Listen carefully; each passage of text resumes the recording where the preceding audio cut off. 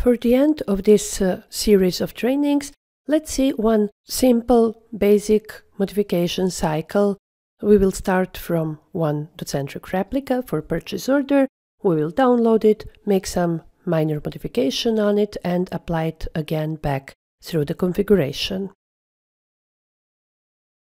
So if we start from Docentric workspace, we know that this kind of setup we need to do in the Docentric report setup.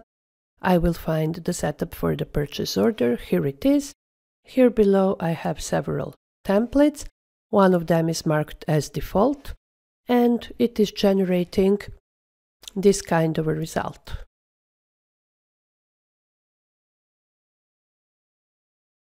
So let's take that template, download it, and make some minor modification. We will make this logo a little smaller, it's too large. Maybe we will align it on the left side with this block here, and maybe we will modify the color of this title so that it is clear when we print the new version. What do we need to do? We need to find the template that is currently used, this one.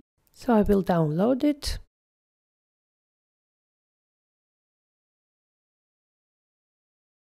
It's always a good idea to switch on the live preview to see what's happening. So as we said, this logo here, I would like to have it left aligned with this block. So I will go here and say left aligned. Here it is, and make it a little smaller, so that it's, for example, aligned with this information here. And what else did I say? That I will make this title blue, so that it goes well with our logo. Now I will save it,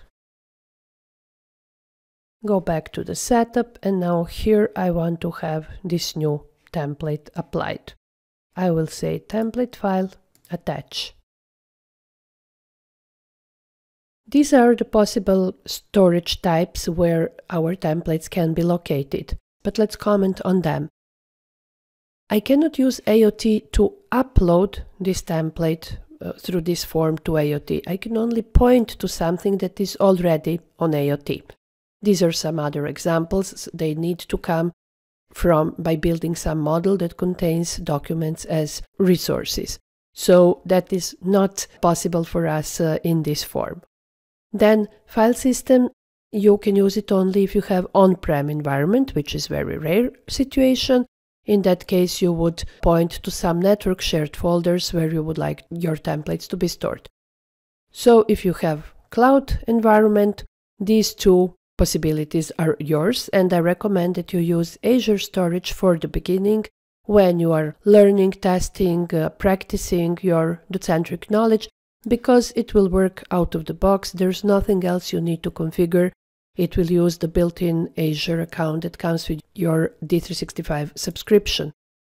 Later, for the production purposes, you may decide to use SharePoint, because then you will have automatically also version control on your templates, and also you won't need to download, upload. You will simply open something from SharePoint and save it directly there. But it requires additional setup because you need to provide access for AOT to SharePoint. That's why Azure is the best option for the beginning. Now we need to upload a file. Before that, notice this blob container.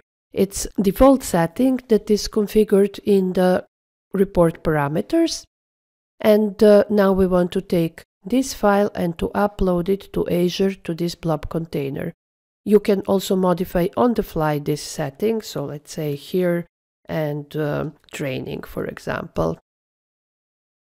I will upload, point to this modified file, successfully upload it to Azure. Here we still see it is default. We have it here. It is on Azure now. It's custom, so not provided by Docentric like these templates that are provided as Docentric replicas. They get this system setting or customization level. Here we'll see the blob container that we have just picked and the whole path where the file will be found. So now when I print, let's see, we should have a little smaller logo and the blue title. Here it is, my logo nicely aligned here, blue title. Next time when I want to make a modification, again, I just take this, make it green, save, and apply back. Template file, attach, upload.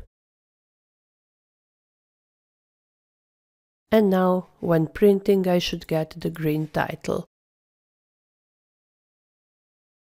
If the file was on SharePoint, I could have just opened it from SharePoint and saved back, and it will automatically be used for any next printing. So with this, we finished the second part of the Docentric basic functional training, in particular the Docentric setup in D365.